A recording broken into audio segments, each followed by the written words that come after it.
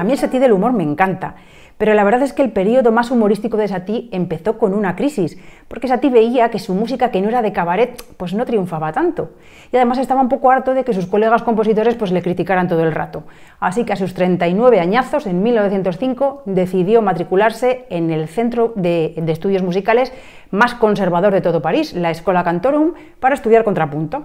Y cuando salió, efectivamente, su estilo musical había cambiado y su atuendo también, porque por fin dejó de utilizar los 7 trajes de pana bohemios que había estado utilizando durante 10 años y comenzó a utilizar un estricto uniforme con cuello postizo, bombín y paraguas.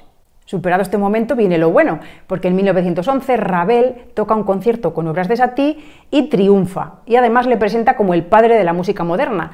Así que de repente Satie empieza a ser conocido por los ambientes burgueses y ricos de París y entra en los círculos de arte más chic, y además pues sus colegas compositores, incluso los compositores más jóvenes, pues le empiezan a admirar también. Así que se viene arriba y entre 1912 y 1916 compone un montón de música para piano con carácter humorístico.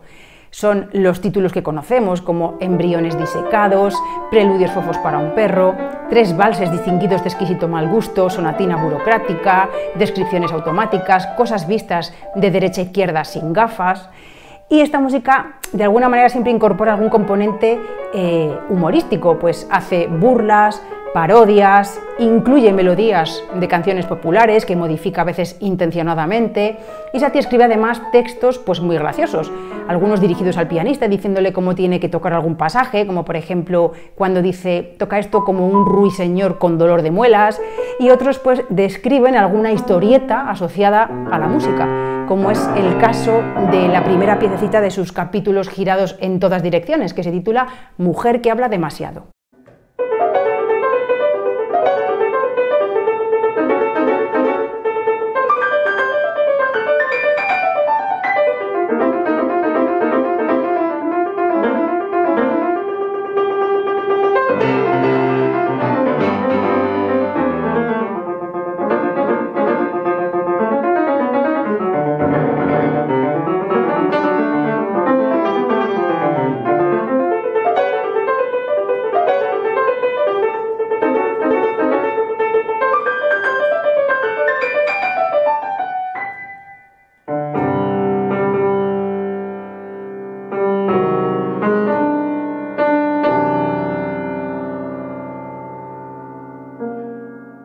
El humor para Satie era su forma de relacionarse, de comunicarse con el mundo, él era así.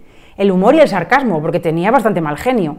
Y todo esto pues, se puede ver en sus escritos, en sus artículos de revista, en sus panfletos, en sus cuadernos, en sus conferencias, que a veces agrupaba bajo títulos graciosos como Memorias de un amnésico, Cuadernos de un mamífero, Observaciones de un imbécil, que desde luego os recomiendo que leáis. Una de sus obras más conocidas es Sport et Divertissement, Deportes y Entretenimientos, que fue una obra que compuso en 1914 por encargo del editor de una revista de moda, porque os digo que Satie empezó a tener contacto con el mundo, con el París burgués y rico, y ahí lógicamente estaba el mundo de la moda. Son 21 piececitas cortas para piano, que tiene música y textos de Satie, y dibujos de Charles Martin. Esas 21 piececitas pues las dedica a todo tipo de deportes y de ocio, ¿no? Por ejemplo, pues eso, al golf, al tenis, al juego de la gallinita ciega, y una para el carnaval, otra para el tango. La primera pieza es un coral inapetente.